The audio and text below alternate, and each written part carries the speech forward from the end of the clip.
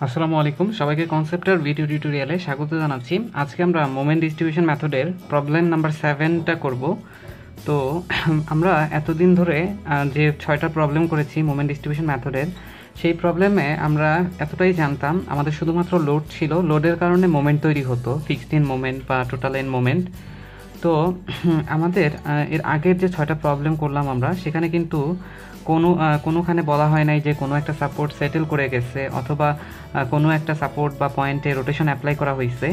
তো আমি এখানে একটা জিনিস বলে রাখতে যাচ্ছি যে আমাদের যে কোনো স্ট্রাকচারে 3টা কারণে মোমেন্ট আসতে পারে। একটা হচ্ছে লোডের কারণে মোমেন্ট আসতে পারে, আরেকটা হচ্ছে সাপোর্ট সেটেলমেন্টের কারণে মোমেন্ট আসতে পারে, আরেকটা হচ্ছে সাপোর্টে যদি আমরা রোটেশন অ্যাপ্লাই করি সেটার জন্য মোমেন্ট আসতে পারে। তো আমরা এর আগের প্রবলেমগুলোতে শুধুমাত্র লোডের কারণে যে মোমেন্ট আসতো, আমাদের কারণ শুধু লোডই ছিল, তো সেটার জন্য মোমেন্ট তৈরি হতো, সেভাবে আমরা করে প্রবলেম সলভ করতাম। তো আমাদের আজকের প্রবলেমে রোটেশনও আছে। এখানে আমরা দেখতে পাচ্ছি এরকম একটা বিম, এখানে কিন্তু কোনো লোড টোড কিছু দেয়া নাই। হ্যাঁ, এরকম একটা বিম, কোনো লোড দেয়া নাই, জাস্ট বলা হয়েছে এতে আমরা রোটেশন দিছি আর আমাদের সাপোর্টগুলো ডেল্টা পরিমাণে সেটেল করে গেছে। এখানে ভ্যালু সহ দেয়া আছে, এই 3টা সাপোর্টই সেটেল করছে এই পরিমাণে ডাউনওয়ার্ডে। তো সাপোর্ট সেটেলমেন্ট এবং রোটেশনের কারণেও মোমেন্ট তৈরি হয়, সেটা আমরা সেটা নিয়ে আজকে আমাদের এই প্রবলেমটা। তো ম্যাথটা শুরু করার আগে আমরা একটা হালকা থিওরি দেখি। সেটা হচ্ছে যে সাপোর্ট সেটেলমেন্টের 2টা কেস আমি এখানে তুলে ধরছি। কেস 1, যদি আমাদের 2টা এন্ডি ফিক্স সাপোর্ট হয়, ধরলাম এবি একটা বিম যার এ endo fixed, B endo fixed, যার এখানে ই আই এবং এল এগুলো দেওয়া আছে। তো আমরা যদি ধরি যে বি সাপোর্টটা যদি ডেল্টা পরিমাণে সেটেল করে যায়, তাহলে তার ডিফ্লেক্টেড শেপটা এরকম হবে, এবং এই ডেল্টা পরিমাণ ডাউনওয়ার্ডে ডিফ্লেকশনের কারণে যে মোমেন্ট তৈরি হয়েছে 2টা এন্ডে, সেটা হচ্ছে 6 ডেল্টা তা ডিভাইডেড বাই এল স্কোয়ার, এবং এখানেও 6 ডেল্টা তার এল স্কোয়ার। যেহেতু বিতেও ফিক্স সাপোর্ট এবং এতেও ফিক্স সাপোর্ট, তার মানে 2টা কোণাতেই আমার মোমেন্ট আসবে, এবং এটা হচ্ছে সেটেলমেন্টের কারণে তৈরিকৃত মোমেন্ট।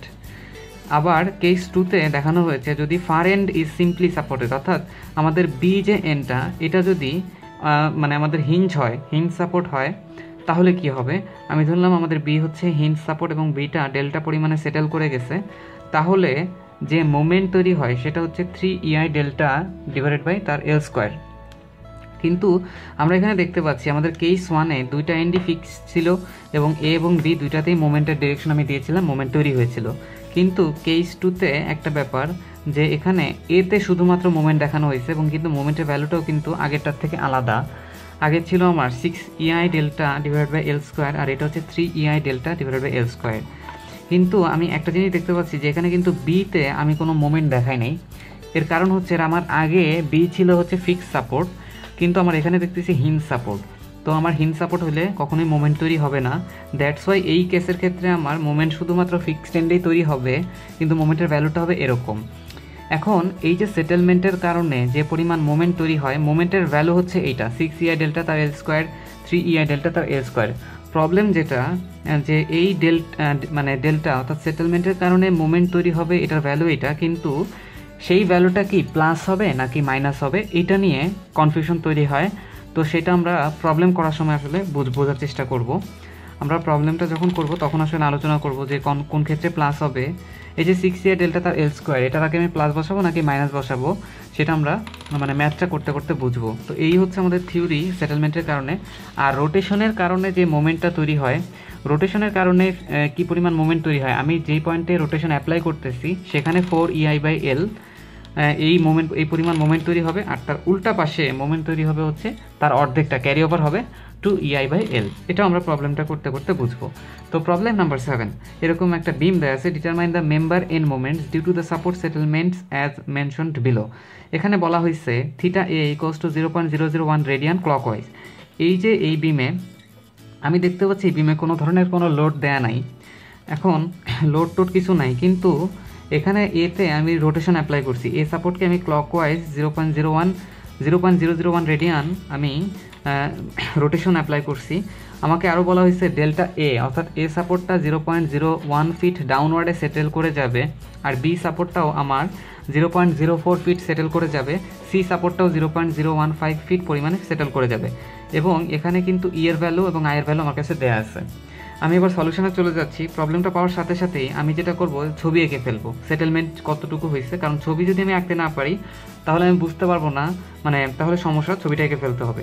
তো আমি একে নামাই দিছি 0.01 ফিট পরিমাণ, বিকে নামাই দিছি 0.04 ফিট পরিমাণ, আর সিকেও নামাই দিছি 0.0175 ফিট পরিমাণ। এটার পরে আমি এটার ডিফ্লেক্টেড শেপ এভাবে মোটামুটি আঁকছি। আঁকার পরে এখন আমাদের যে কাজ, আমাদের এই প্রবলেমটা একেবারে সিম্পল একটা প্রবলেম, আমরা স্টেপ মতো আগাবো এবং তারপর কাজ করব। এটার ক্ষেত্রে পার্থক্য একটাই, যে ফিক্সড ইন মোমেন্ট বের করাতে আমাদের একটু ঝামেলা পোহাইতে হবে, কারণ আমরা এর আগে ফিক্সড ইন মোমেন্ট বের করতাম লোডের কারণে ফিক্সড ইন মোমেন্ট তৈরি হতো, সেটা আমরা বের করতাম। কিন্তু আজকে আমাদের লোডের কাহিনী না, আমাদের কাহিনী হচ্ছে রোটেশন দেয়া আছে এবং এখানে আমাদের 3টা সাপোর্টে সেটেল করছে। তো আমি কিভাবে কি করব সেটা আমার দেখতে হবে। তো আমি যেটা করব, আমার এখানে ইনার জয়েন্ট কয়টা সেটাকে চিন্তা করি। ইনার জয়েন্ট হচ্ছে আমার একটা বি, তাহলে যেটা ইনার জয়েন্ট সেটা আমার ফিক্স সাপোর্ট হয়ে যায়। তো আমি এই বিকে মনে মনে ফিক্স সাপোর্ট করে দিলাম। তো এবারে আসি, আমি যখন এমএফ এ বি, তো যে আমি ফার্স্টে এ বি স্প্যানকে ফোকাস করি, আমি ধরলাম আর কিছু নাই আমার এই প্রবলেমে। এ বি স্প্যানকে যদি আমি তাকাই, এ বি স্প্যানের আমার দুইটা এন্ডই আমার ফিক্সড, এতেও ফিক্সড বিতেও ফিক্সড, তার মানে দুই এন্ডেই কিন্তু আমার এই সেটেলমেন্টের জন্য এই মোমেন্টটা আসবে। হ্যাঁ, দুই এন্ড আমি যেটা বলতে চাচ্ছি, যেহেতু দুইটাই ফিক্সড, যেহেতু বি আমার ইনার জয়েন্ট, এটার হিঞ্জ নাই, সেখানে তাকে আমি ফিক্সড করে দিছি এবং দুই এন্ডে আমার মোমেন্ট আসবে, আমি সেটাই বোঝাতে যাচ্ছি। কিন্তু আমি যখন বিসি স্প্যানকে, অর্থাৎ আমার এ বি স্প্যানের ক্ষেত্রে আমি এম এ বিও পাবো, আবার এম বিও পাবো, এম এ বিও পাবো, বিও পাবো। এ বি কীভাবে এটা আসছে সেটা পরে আলোচনা করতেছি, আগে আমি দেখি যে কী ফিক্সড ইন মোমেন্ট আমি পাবো আসলে। অর্থাৎ যেহেতু এ এবং বিতে ফিক্স সাপোর্ট আছে, তার মানে এম এ বি, এ মানে এতেও মোমেন্ট পাবো, আর এম বি এ মানে বিতেও আমি মোমেন্ট পাবো। এবারে আমি যদি বিসি স্প্যানের দিকে তাকাই, তাহলে দেখতেছি বিতে ফিক্স সাপোর্ট, আর সি তো আমার ইনার জয়েন্ট না, সি তো আমার, তার মানে সি কিন্তু হিঞ্জি। তার মানে এখানে আমি শুধুমাত্র বিতে মোমেন্ট পাবো, সিতে কিন্তু আমি আসলে মোমেন্ট পাবো না, কারণ হিঞ্জ সাপোর্টে কিন্তু মোমেন্ট 0। তার মানে আমি বিসি স্প্যানে শুধুমাত্র একটা মোমেন্টে পাবো, সেটা হচ্ছে এম এফ বিসি। তো সেটাই কিন্তু লিখছি, আমি কিন্তু এম এফ সিবি কিন্তু পাবো না, সেটাকে কিন্তু আমি লিখি নাই, কারণ সেটা তো হিঞ্জ, সেটা তো 0 হবে। তো গেল, আমি এবার এম এফ এ বির দিকে যদি তাকাই, এখানে আমি এতে রোটেশন দিছি, তার মানে আমি যেখানে রোটেশনটা দিছি ক্লকওয়াইজ, সেই পয়েন্টে রোটেশনের জন্য একটা মোমেন্ট আসবে, রোটেশনের জন্য মোমেন্ট তৈরি হবে। আবার আমার এ সাপোর্টটাও কিন্তু সেটেল করে গেছে, এ এবং বি দুইটাই কিন্তু সেটেল করছে।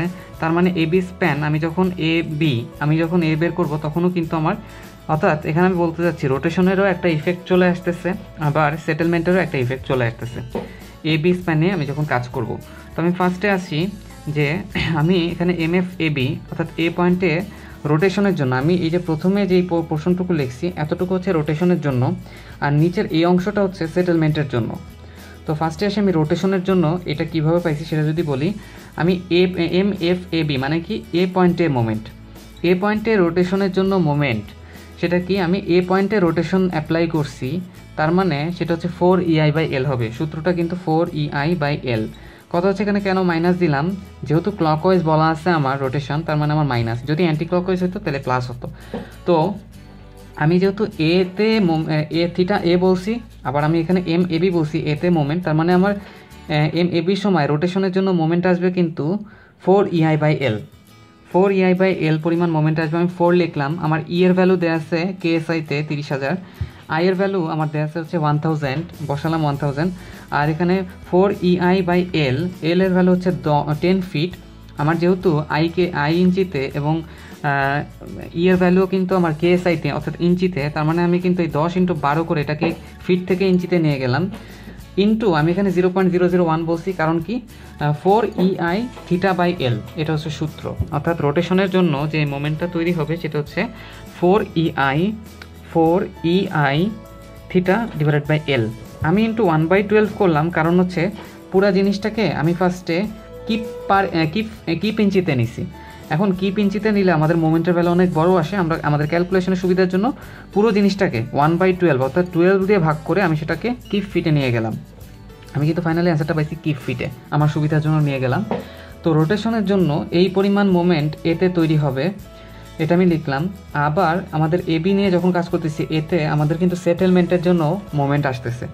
তো আমি যদি এবি স্প্যানের দিকে তাকাই, অর্থাৎ আমি যদি জিনিসটাকে আলাদা করে একটু দেখাই, এবি স্প্যানকে আমি আলাদা করে খুললাম, এতেও ফিক্স সাপোর্ট, বিতেও ফিক্স সাপোর্ট, এতেও ফিক্স সাপোর্ট, বিতেও ফিক্স সাপোর্ট, এবং এক্ষেত্রে আমার ডিফ্লেক্টেড শেপ আমার এখানে দেখতেছি বিতে সেটেল হয়েছে 0.0 ফিট পরিমাণে, আর এতে সেটেল হয়েছে 0.01 ফিট পরিমাণে।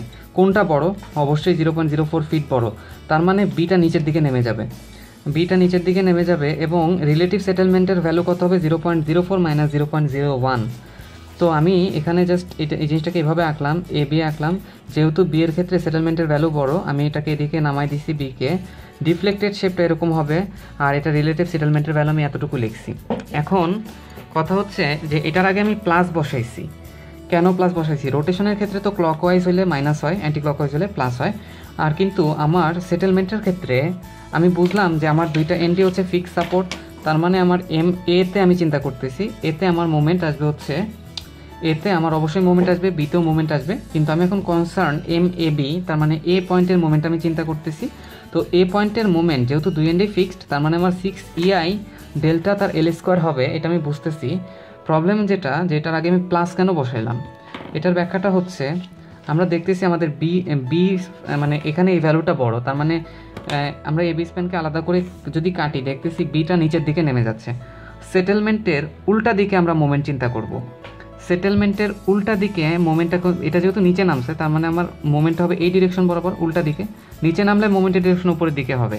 তো মোমেন্টের ডিরেকশনটা, এটা আমরা ভুলে যাই, যদি মোমেন্টের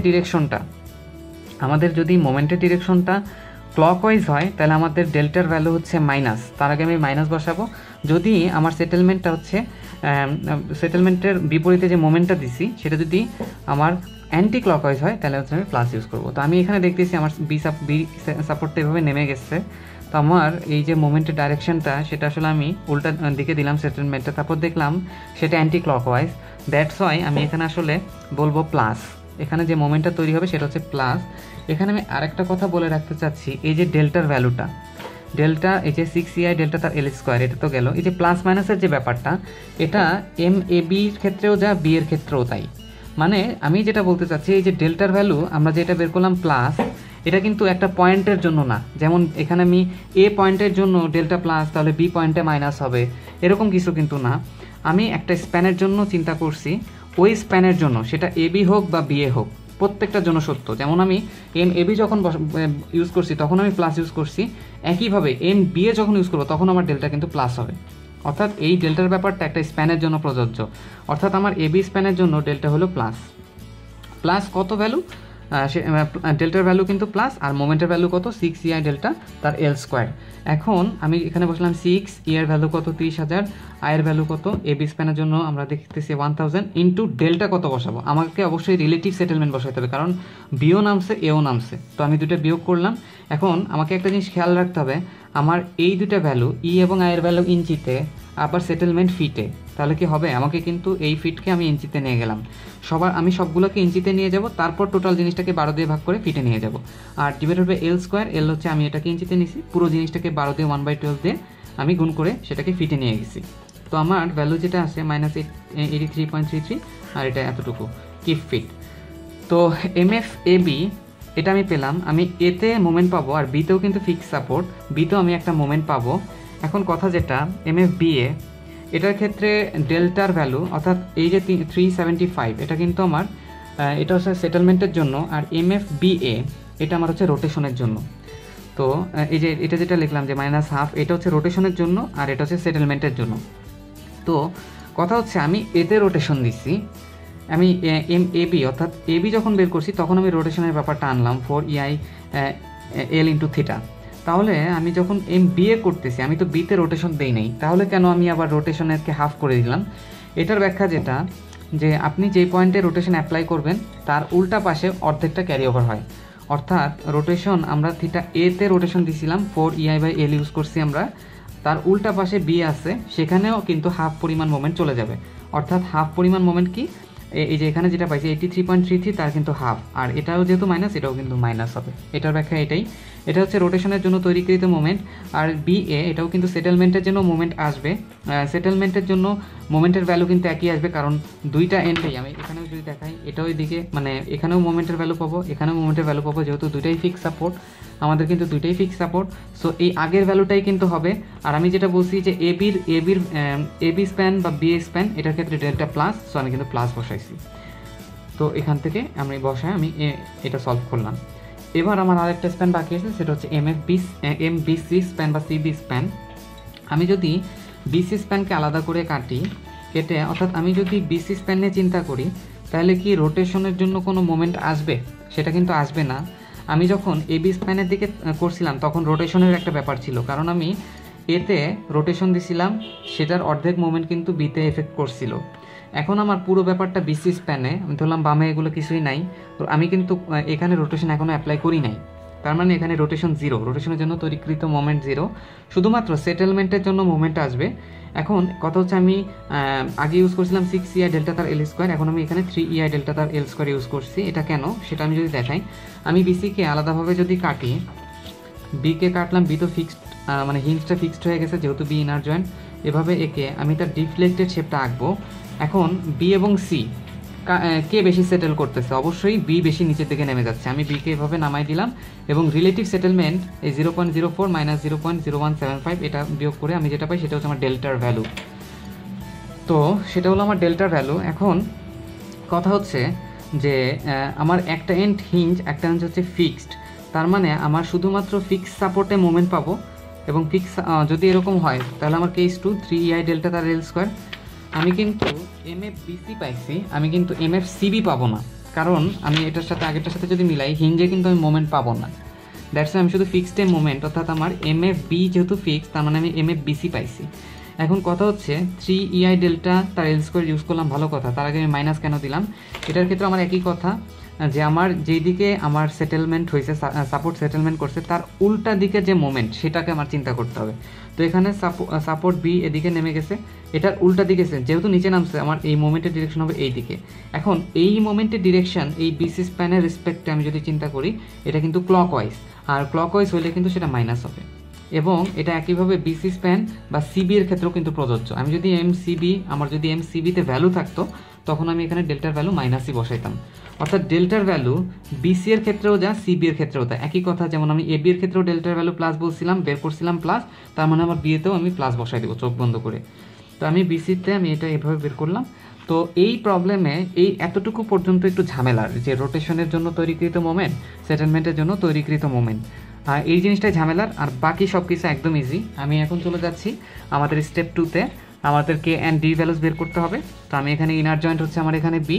এখন বি এর সাথে লেগে আছে কয়টা মেম্বার? দুইটা মেম্বার, এ এবং সি দুইটা লেগে আছে, সরি বি এবং বিসি।